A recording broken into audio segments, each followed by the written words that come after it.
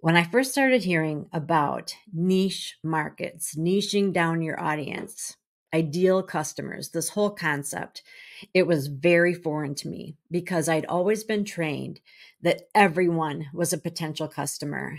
And it made sense to me that I wanted to speak to a broad audience. I figured the more people I spoke to, the more likely I would get a sale. All of a sudden, I'm hearing that I want to niche down, that I want a smaller audience, a very specific, ideal customer avatar. And this was troubling to me. And the more I thought about it, the more I struggled. And if you can relate to that, then you're going to really appreciate this video. I'm Michelle Fox, founder of Boss Babes Online, and today is going to be pretty short and sweet, but it's got a choice freebie at the end. So don't go anywhere, okay? When I first became a beauty consultant, one of the phrases that I heard was that everyone was a potential customer because everyone has skin.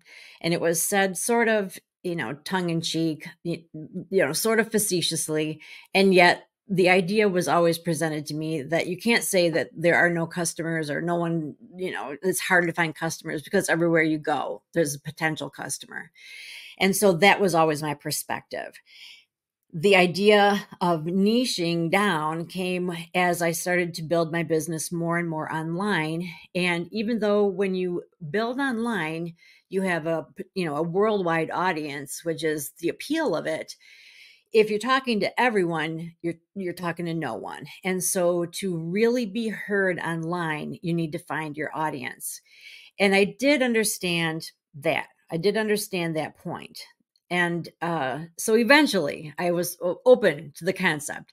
So if you're still catching up, ICA, your ideal customer avatar, it is teaching those of us in direct sales and network marketing that there is such a thing as an ideal customer.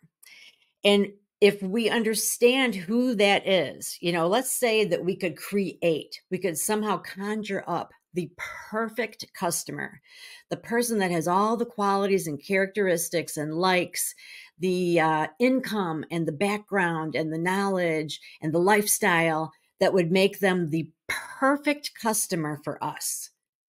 Who is that person? What is that?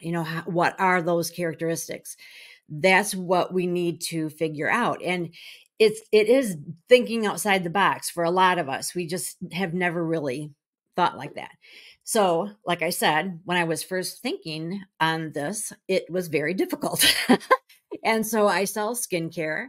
And so I was, coming up with, I sell skincare primarily for women. So I guess my audience is women. And that wasn't quite good enough, So I think, we sell anti-aging stuff, so it must be old women.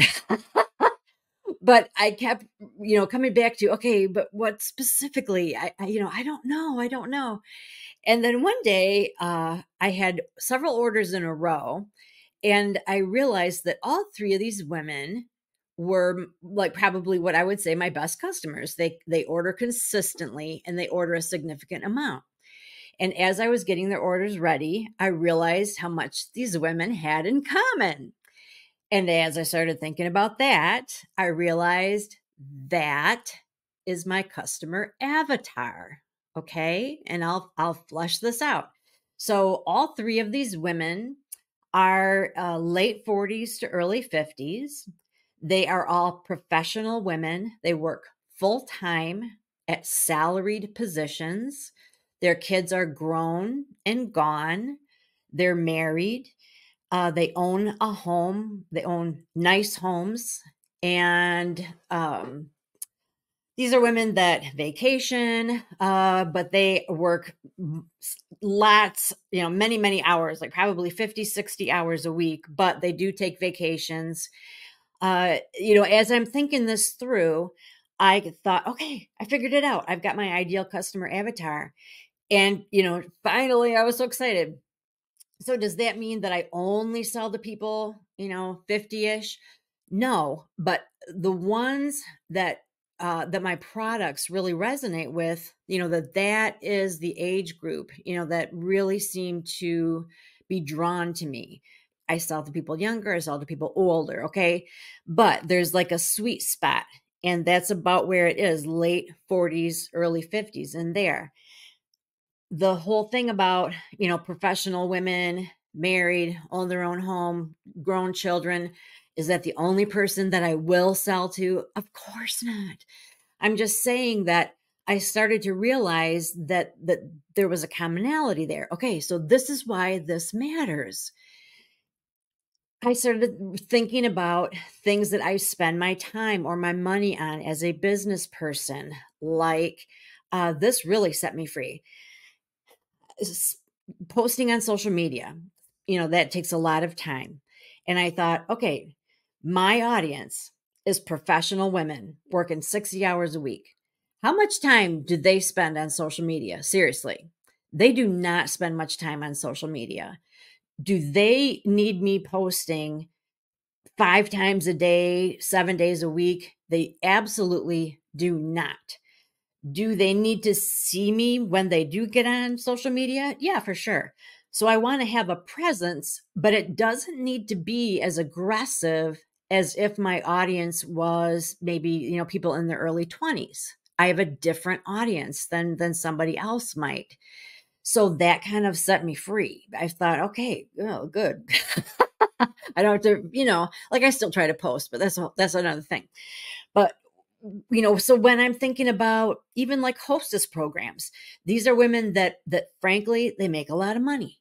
They don't have a lot of time, but they do have a lot of money. So are they going to be hostesses for me? If they do, it's not going to be because they want to get free stuff. It's going to be because they want to get together with the girls, or they want to do me a favor. They really like the products. They just want to have some relaxation and some girl time. It's much less likely that it's going to be about an amazing hostess program. So are you seeing how the more I understand my ideal customer, I can start to kind of tweak what I focus on in my business, what I focus on if I decided to place ads, or when I'm putting together specials or hostess programs or social media posts. So it definitely matters. I think that when we start saying, well, it's women, it's this age, it's this bracket, economic bracket, or this is, they own this rather than rent, we start to feel that we're being biased and prejudiced, and it's everything that we don't want to be, everything that we're especially learning to be sensitive to. But when you're thinking as a business person in this situation, and so it's all just practicalities, it is not judgment. It's not, it's not something that is like, set in stone, like I will only sell to these people. This is understanding who your niche is, okay? And it serves a purpose, and you have to kind of get past, because I struggled with this a lot, okay? So you have to get past that feeling of, I feel really judgy. I feel really judgy saying, I mean, I've seen things will ask, well, how much is their income? Are they educated? Do they have a college degree? Have they ever been divorced? All this stuff. And you're like, why? How dare, that's so rude. But you're getting to the nitty gritty of who your customers are, because the more you know that, the more you can drill down. You're going to know where you can find them. You're going to know what motivates them. You're going to know what their pain points are. The more you can understand what their needs and their desires are, and then you can look at your products and services and see how they can fulfill those needs and desires. That's what it's all about. Okay. That is your job, is to figure out how what you've got can serve your people. So it behooves you. I love that word. It behooves you to really understand them, at the deepest level, even the tough stuff. Okay. Now, I'm not going to call my customers and say, so, how many times have you been married and divorced, and how much money do you make? And, how far did you go in college? I'm not going to do that. But it is okay for us to just kind of brainstorm and just kind of think this stuff out loud. And, it's not something I'm going to discuss with my customers. Okay. This is just something that kind of like in the biz that we do as it's sort of like an activity, a workshop type thing, but it really serves a purpose. There is a reason why we do it. And I strongly suggest that you do it.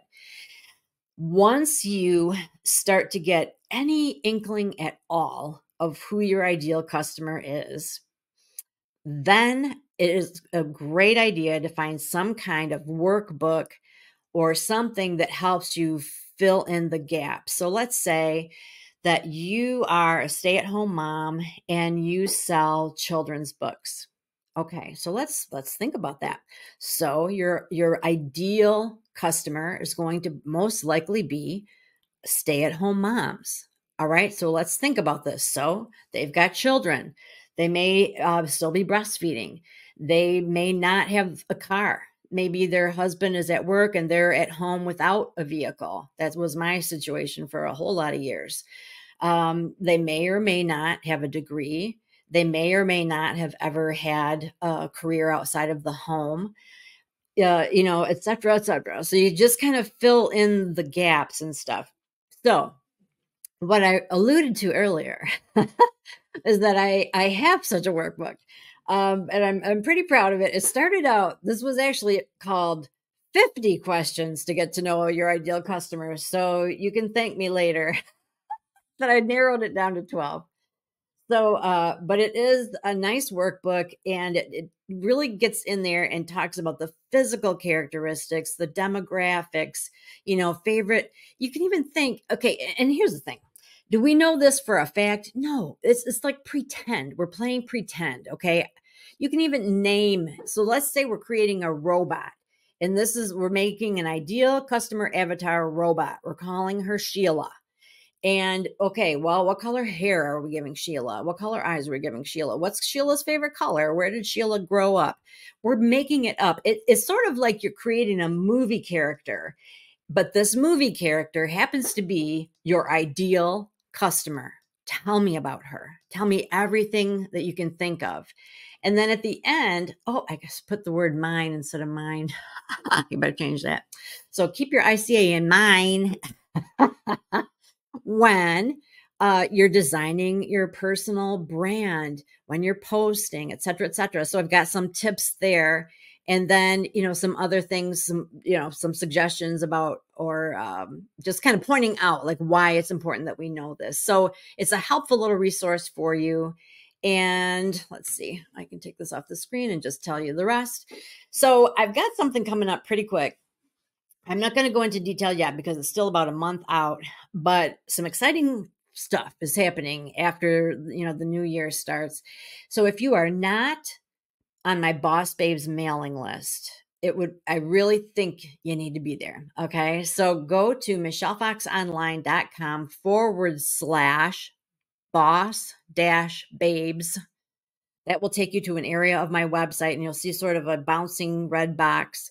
Click on that and you can get on my mailing list, because my Boss Babes are the first to hear about all the cool new stuff that I do. All right. And something's coming up that you're going to want to know about. Okay.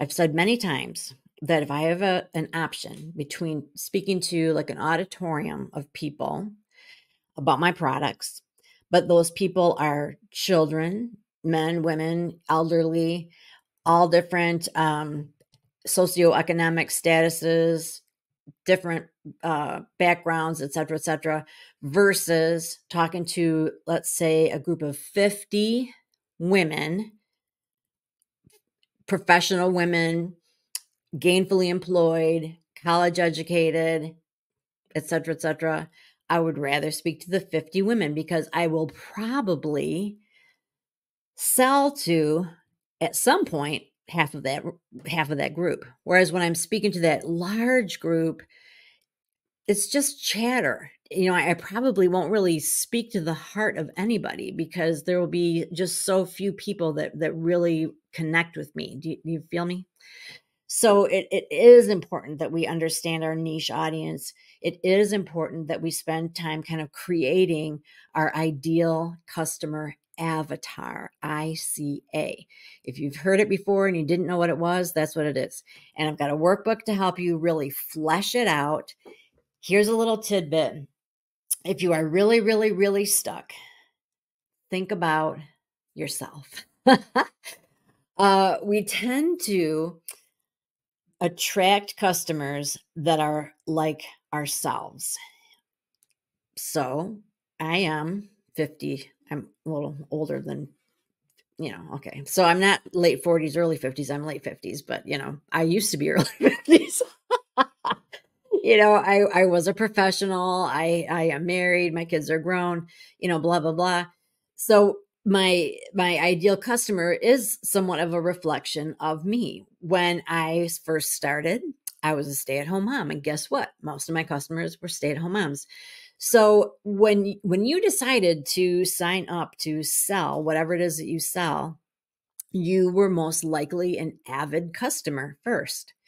So think about yourself. What are your characteristics? What is it about you that made you such a great customer? That might be a great place to start. So if you're really stuck. So between examining the characteristics that you have as a customer and the characteristics of your best customers, somewhere in there, you're going to find your ICA, probably. So I hope that workbook is helpful as well. And for sure, sign up for the Boss Babes mailing list. And also don't forget to subscribe to my Boss Babes channel. We're getting closer. We're closing in on that 1,000 subscribers. So, and we're going to have a giveaway when we do. So, alrighty. So that is it for now. I am going to be doing a video every week with a unique freebie leading up to the launch of a very exciting thing. So stick with me. Make sure you get on that mailing list because you're going to find out more and more as we get closer. Okay. So thanks so much for watching and listening, and I'll see you next week.